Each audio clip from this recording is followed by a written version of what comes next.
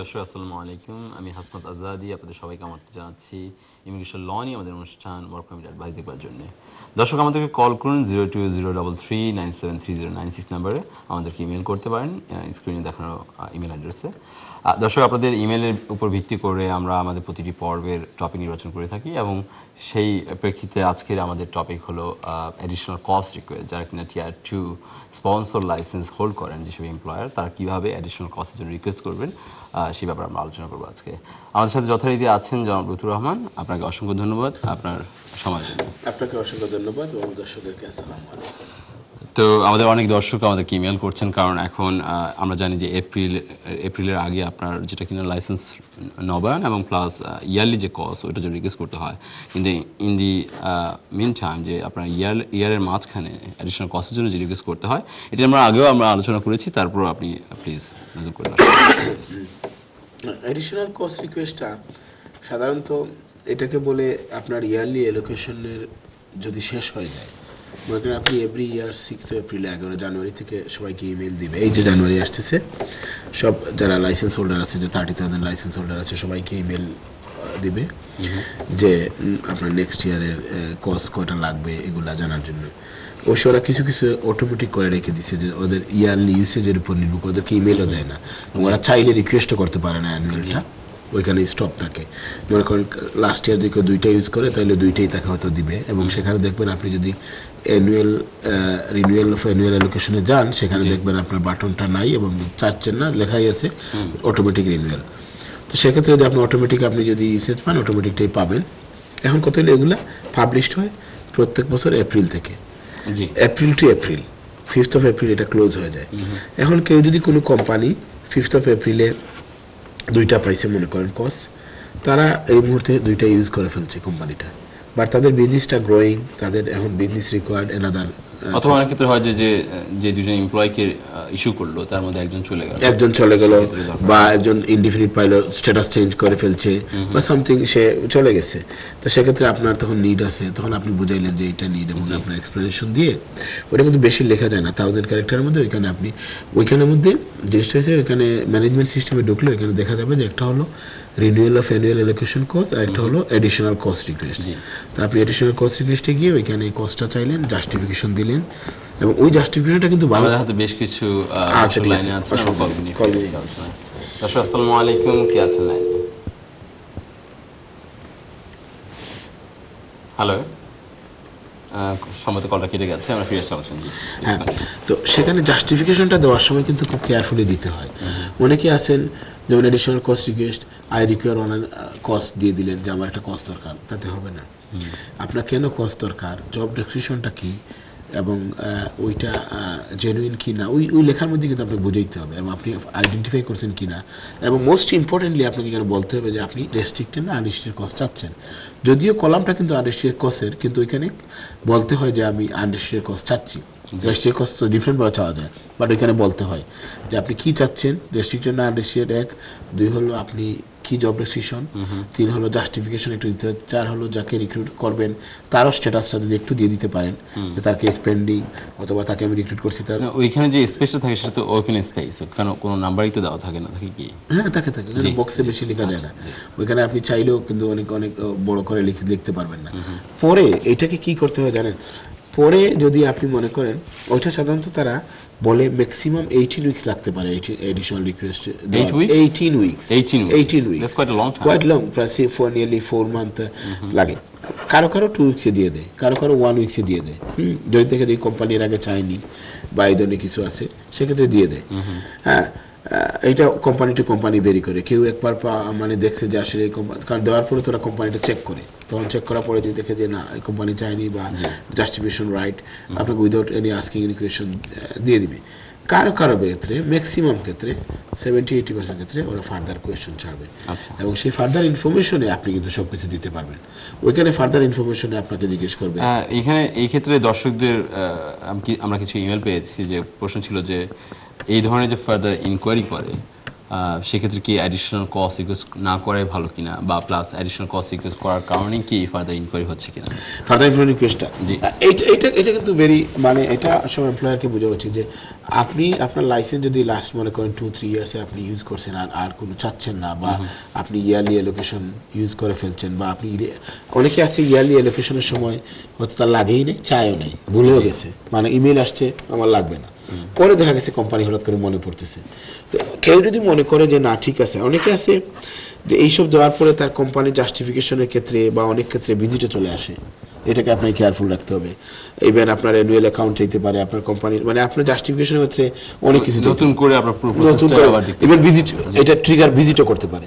যদি মনে করে সে ফর এক্সাম্পল আপনি আমাদের নর্মালি ইন্ডিয়ান রেস্টুরেন্ট বিজনেসগুলোতে এটা হয় বেশিরভাগ, সেটা হলো যে আপনি কিন্তু কোম্পানির নাম চেঞ্জ হয়ে গেছে, কিন্তু অনেকে কিন্তু এটা রিপোর্ট করেন না, বাট এটা কিন্তু ক্লিয়ার আপনি কিন্তু আসলে, এবং হোম অফিস কিন্তু এটাকে ওরা জানেও না, কারণ ওরা হয়তো জানে আপনার ট্রেডিং নেমে লাইসেন্স আছে বা সামথিং আছে বা কোম্পানিতে লাইসেন্স আছে, কিন্তু আপনি কোম্পানি চেঞ্জ করে যে ওয়ার্ক পারমিট হোল্ডার আছে তাকেও চালাচ্ছেন, ট্যাক্সও দিচ্ছেন, everything you R running on.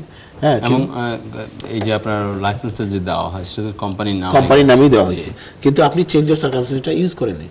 এখন যখন আপনি দিলেন request, further request, additional request, তখন ওরা কোম্পানি যে সার্চ করে দেখে এই কোম্পানি তো লিকুইডেটেড, হ্যাঁ, তখনই তো তাদের কোয়েশনটা চলে আসবে, তাইলে কি হচ্ছে, আপনাকে ইমেল দিবে যে এইটা অবস্থা কি, বা আপনার ভিজিটে চলে আসতে পারে।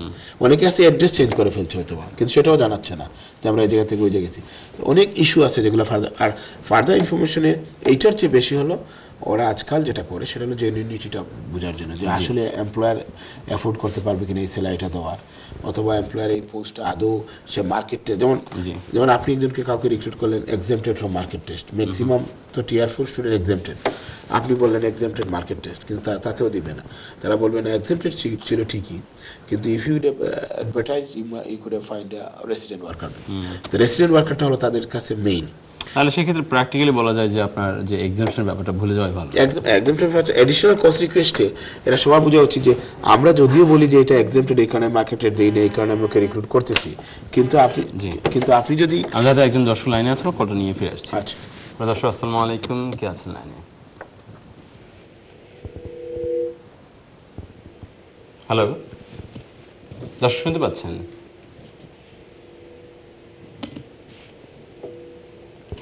হ্যাঁ, সম্ভবত কলটা কেটে গেছে, আর ফিরে আসছে আলোচনা। জি আচ্ছা, এখন এক্সামটেড যেটা টিয়ার 4, আমরা সাধারণত জেনারেলি অনেক এমপ্লয়াররা বা স্টুডেন্টরা যারা জব পায় তাদের ম্যাক্সিমামই টিয়ার 4 student, graduated in the UK, এবং দে আর ওয়ান অফ দ্য ক্রাইটেরিয়া, তারা একমাত্র সুইচ করতে পারে। তো সেক্ষেত্রে এক্সামটেড, এখন আপনি এক্সামটেড দিয়ে যদি আপনি মার্কেট টেস্ট না করে অ্যাপ্লাই করেন, আপনাকে বলবে যে আমরা মনে করি এই পোস্ট আপনি যদি প্রপারলি খুঁজতেন এবং এই স্যালারি দিয়ে এটা পাওয়া যেত। সুতরাং আপনি যদি মার্কেট টেস্ট করেন সেটাতেও আপনাকে কিন্তু আবার বলতে হবে যে মার্কেট টেস্ট করার পরে আপনি কিভাবে সার্চ করলেন, কিভাবে আপনি করলেন, তাকে কিভাবে শর্টলিস্ট করলেন, কয়জন ক্যান্ডিডেট অ্যাপ্লাই করছিল, এগুলো সব এক্সপ্লেন করে দিতে হবে। দেওয়ার পরে যদি তারা মনে করে স্যাটিসফাইড, সুতরাং এডিশনাল কস্ট পাওয়াটা ইজ ভেরি ডিফিকাল্ট। মানে যেহেতু আপনি অ্যানুয়ালটা চান নাই, অনেকে আছে অ্যানুয়ালটা হয়তো চায় নাই, সে এখন ওই ট্র্যাপে পড়ে গেছে, এখন চাইতেই হবে। কেউ আছে হয়তো বা চাইছিলেন তো উনি ইউজ করে ফেলছেন, এখন ওনার চাইতে হবে, কারণ এপ্রিলের আগে ওনাকে করতে হবে। তো সব জায়গায় এডিশনাল কস্ট রিকোয়েস্টে যখনই আপনি চাবেন, আপনাকে জাস্টিফিকেশনটা is very has to be very important. আমার রিসেন্টলি একটা এক্সপিরিয়েন্স দেখছি যে প্রথমে একটা বিগ কোম্পানি, প্রথমে ওরা এডিশনাল কস্ট রিকোয়েস্ট করছে। দুঃখিত, আমাদের হাতে আরেকজন কলার লাইনে আছে, কলটা নিয়ে ফিরে আসছি। দর্শক আসসালামু আলাইকুম, কে আছেন লাইনে? হ্যালো, জি বলুন, শুনতে পাচ্ছি। আসসালামু আলাইকুম। ওয়ালাইকুম আসসালাম। ভাই সাহেব, আমি এদেশে আইসাম বিয়া করিয়া বুঝছেন। জি। তো আমি পাইকার রাইতে আমি 5-7 দিন হইছে, এক হইছে আমি মানে পার্মানেন্ট পাইছি আইডার পাইছি। 8 বছর আইডার দিতে আমারে সেটেলমেন্ট দিতা, আর দিতে পাইছি কাজ 8 বছর। আচ্ছা, আমি কতদিন পরে টিকিট লাগে অ্যাপ্লাই করতাম, আমার এদেশে 10 ইয়ার্স হইছে। জি, ধন্যবাদ। পাইকার রাইতে ডিগ্রি পাইছি, পয়লা 3 বছর, বাদে আরো 3 বছর, এরপরে আমি এখন পাইছি আইএলআর 1 উইক হইছে। জি জি, ধন্যবাদ আপনাকে। 8 বছর দিতে আগে সেটেলমেন্ট দিতে কাজ আমার পাইছি। জি, আপনার প্রশ্ন ইনডিফিনিট দিছে না? জি, আপনি ইনডিফিনিট পাওয়ার 1 বছর পরে সাধারণত অ্যাপ্লাই করে সবাই ব্রিটিশ সিটিজেনশিপ, আর আপনার ওই লোকে আপনার বেলা 5 ইয়ার্স রেসিডেন্স রিকোয়ারমেন্ট। সাধারণত 3 ইয়ার্স রেসিডেন্ট রিকোয়ারমেন্ট হলো যারা on the basis of marriage, যদি কেউ স্পাউস ব্রিটিশ স্পাউস বা husband wife what ever on the basis of marriage যদি কেউ সেটেলমেন্ট পান তাহলে এই দেশও 3 ইয়ার্স থাকলেও হয়। বাট এনিওয়ে এখন তো স্পাউস ভিসা 5 ইয়ার্সের ফরে সেটেলমেন্ট, সুতরাং 5 ইয়ার্স রেসিডেন্ট রিকোয়ারমেন্ট কাভার হয়ে যায়, এমনি কাভার হয়। বাট আপনি স্পাউসের ক্ষেত্রে সাধারণত যেদিন ইনডিফিনিট পাবেন তার পরের দিনে অ্যাপ্লাই করা যায়, যেহেতু 3 years regulation. But normally 5 years residency রিকোয়ারমেন্টে আমাদের দেখছি যে অনেক সময় ইনডিফিনিট পাওয়ার সময় 1 বছর পরে ব্রিটিশ সিটিজেনশিপটা অ্যাপ্লাই করে। জি, ধন্যবাদ আপনাকে। চলে যাচ্ছি পরবর্তী কলার কাছে। দর্শক আসসালামু আলাইকুম, কে আছেন লাইনে? হ্যালো, দর্শক শুনতে পাচ্ছেন? সময় তো কলটা কেটে গেছে। জি, হ্যাঁ, তারপরে আমি আমার এক্সপিরিয়েন্স দেখলাম যে এডিশনাল কোর্স রিকোয়েস্টে একটা কোম্পানি আরেকজন টিয়ার 2 ওয়ার্ক পারমিট হোল্ডার, সে অন্য জায়গায় ছিল, তাকে নিয়ে আসবে। এখন সে যে জায়গায় টিয়ার 2 ছিল ওইটা ছিল গ্রাফিক ডিজাইনার পোস্টে, টিয়ার 2 মাইগ্রেন্ট। এখন সে আরেকটা কোম্পানিতে জব পাইছে, সেখানে বিজি ডেভেলপমেন্ট জব পাইছে, একদম completely different but genuine, everything genuine. তারা মার্কেট টেস্ট করছে, হি অ্যাপ্লাইড ফর ইট এবং 35,000 স্যালারি দিবে এবং তার মার্কেট ডেভেলপমেন্ট ম্যানেজারে তার এক্সপিরিয়েন্স আছে ব্যাক হোম। জি, বাট এখানে সে গ্রাফিক ডিজাইনারের দেশ থেকে আসছে এবং সে দেশ থেকে আসছে, রেস্টুরেন্ট কোর্স ছিল, ভিসা নিয়ে সে গ্রাফিক ডিজাইনারে আসছে। এখন ওনারা অ্যাড দিছে 35,000, বিগ কোম্পানি, ওনারা অ্যাড দিছে, সে অ্যাপ্লাই করছে এবং ওনারা বেঙ্গলি ল্যাঙ্গুয়েজ রিকোয়ার লাগে, এটা মানে ফুড বিজনেসে এসে ওনারা দিছে, তাকে রিক্রুট করছে। বাট ওই দেখেন আসলে জিনিসটা শুধু কোম্পানি না, ইভেন অ্যাপ্লিকেন্টের উপরও নির্ভর করে, ডিস্ট্রিবিউশনটা নির্ভর করে। কারণ কোম্পানিকে দেওয়ার পরেই যখন বলছে যে ওকে তুমি অ্যাডিশনাল কস্ট চাইছো, মার্কেট টেস্ট করছো, yes they done the market test, recruitment process everything is done, তারা বলছে না, যে ক্যান্ডিডেট সিলেক্ট করছো সে গ্রাফিক ডিজাইনার আসছে এবং আমরা মনে করি না he can live up to business development manager. এই কারণেও মানে আপনার অ্যাডিশনাল কস্ট, কারণ এটা জিনিসটা তো কমপ্লিটলি ডিফারেন্ট এবং একটা ডিফারেন্ট সেক্টর থেকে এসে উনি হঠাৎ করে বিজনেস ডেভেলপমেন্ট ম্যানেজার কাজ করছে। এইখানেও কিন্তু উনি হয়তোবা আমার ধারণা হয়তোবা ওইখানেও কিন্তু পারা যাইতো, কারণ এটা লেভেল 6 তো। বাট আপনার ওনার এক্সপিরিয়েন্স এবং সব কিছু ওই যে বাংলাদেশে ছিল বা এই দেশে যদি কোনো ডেভেলপমেন্ট ম্যানেজার কিছু আছে ওইটা দেখাইতে পারতো, হয়তোবা এমপ্লয়ার দেখাইছে বা এখানে কোনো একটা আছে।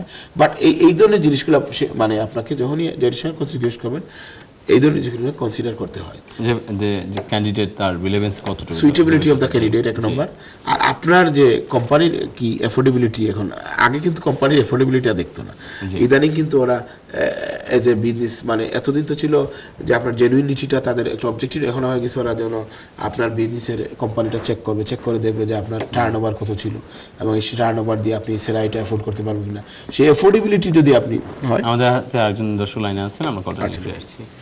দর্শক আসসালামু আলাইকুম, কে আছেন লাইনে? হ্যালো, হ্যালো, জি বলুন, শুনতে পাচ্ছি। হ্যালো, হ্যালো, আপনি স্টুডিওতে কথা বলছেন, আপনার প্রশ্নটি করুন। জি, ওয়ালাইকুম আসসালাম। জি বলতাম, জি বলেন। আমি একটা মিউজিক আগে সেটা দিনেইছো। আচ্ছা, বা আমার টাইম গেলে বাজার টাইম দাও যে সময় আগে আমি হিমিডিক চেক মারছিলাম। আচ্ছা, বা কেস চলছিল হচ্ছে বা কাজ চলছে বাদে তারপরে সাইনে আসছিলাম আর কি। জি, আমি সাইনে গেছিলাম না, বাদে কেস রিভিউ দিয়েছে। আচ্ছা, বা আমি দিন বিয়া হচ্ছে আর কি, তখন আমি কোন ওয়েতে ওটা আর কি অ্যাপ্লাই করতাম।